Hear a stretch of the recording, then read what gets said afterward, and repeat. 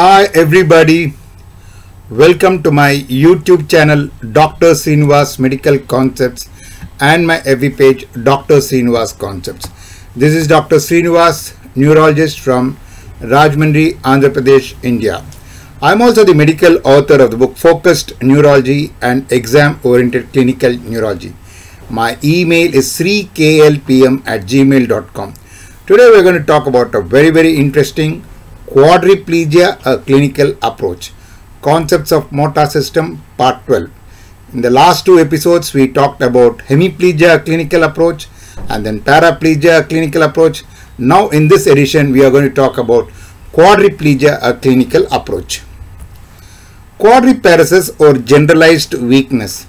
Quadriparesis is the term used when an upper motor neuron cause is suspected, whereas generalized weakness is used when a disease of motor units is likely.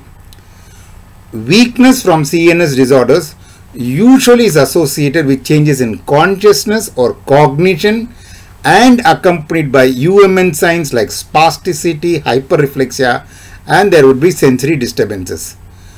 Most neuromuscular causes of generalized weakness are associated with normal mental function, hypotonia, and hypoactive muscle stretch reflexes.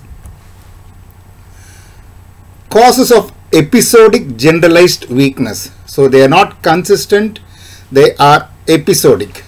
So electrolyte disturbances, example hypokalemia, may produce episodic generalized weakness, or muscle disorders like channelopathies, hypokalemic periodic paralysis, or metabolic defects of muscles like impaired carbohydrate or fatty acid utilization.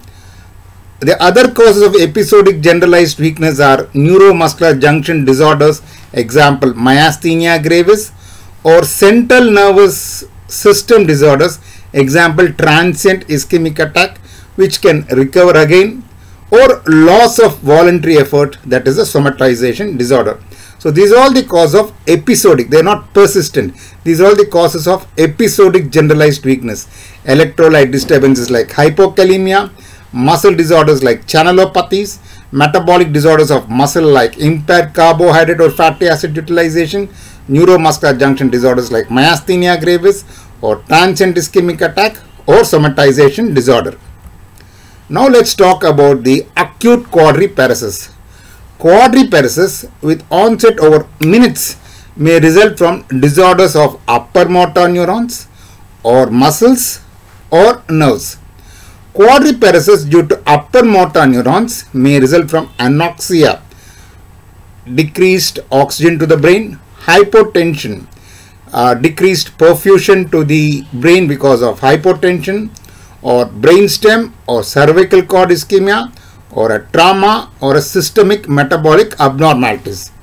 So quadriparesis due to upper motor neurons may result from anoxia, hypotension, brainstem or cervical cord ischemia, trauma and systemic metabolic abnormalities. Quadriparesis due to muscle disorders may be due to electrolyte disturbances, example hypokalemia, certain inborn errors of muscle energy metabolism, toxins and periodic paralysis. Quadriparesis due to lower motor neurons may be due to Guillain-Barré syndrome. We've talked about the acute quadriparesis. Now let's talk about subacute and chronic quadriparesis.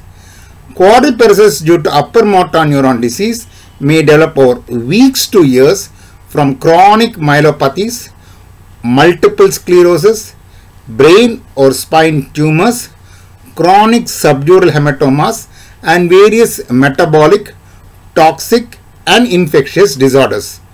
Quadriparesis may also result from lower motor neuron disease, a chronic neuropathy in which weakness is often most profound distally, or myopathic weakness in which weakness is often most profound proximally.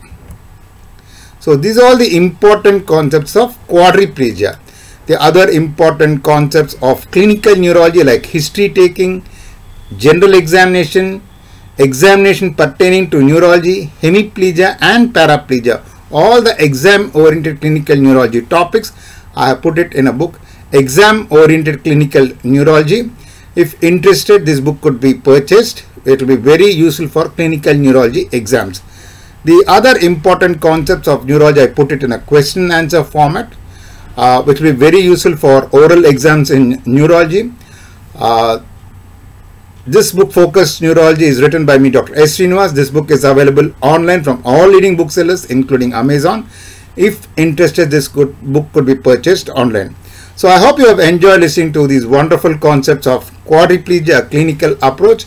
If you have liked it, please like it, share the link, but please subscribe my YouTube channel, Dr. Sreenivas Medical Concepts, and my FB page, Dr. Sreenivas Concepts. Thank you.